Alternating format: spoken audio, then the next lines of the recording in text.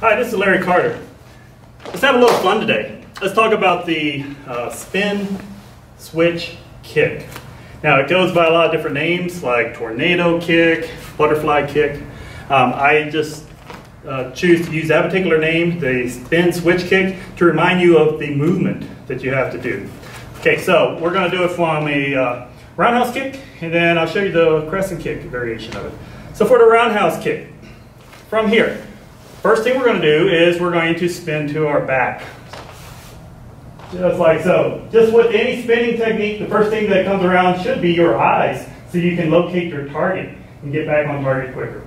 From here, I'm going to bring my knee up, get ready to switch, and then in the air, I'm going to switch and roundhouse kick. Let me show you that a couple more times. So from here, kick.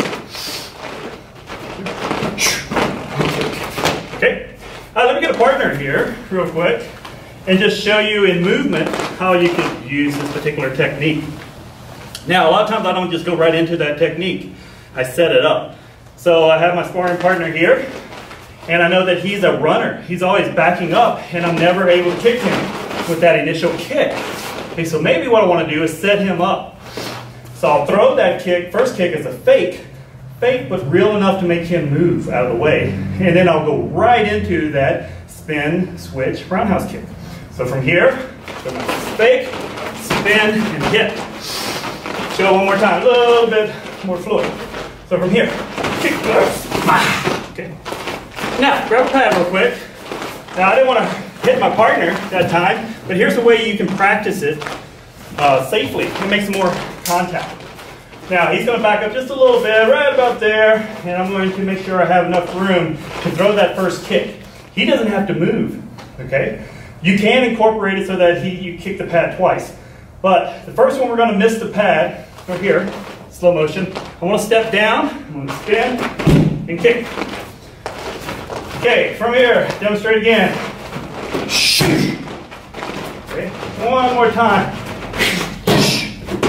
Woo, almost missed the pad. Face, meet, foot, right? Okay, thanks so much. Let me show you the crescent kick variation real quick of that. The body position is basically the same. The only difference is where your hips are. Instead of having your hips like this to throw the roundhouse kick, keep your hips under you, and you can throw a crescent kick.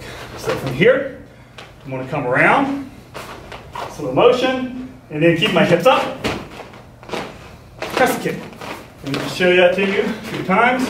So from here, crescent kick. And then you can put a few together. Go. There you go.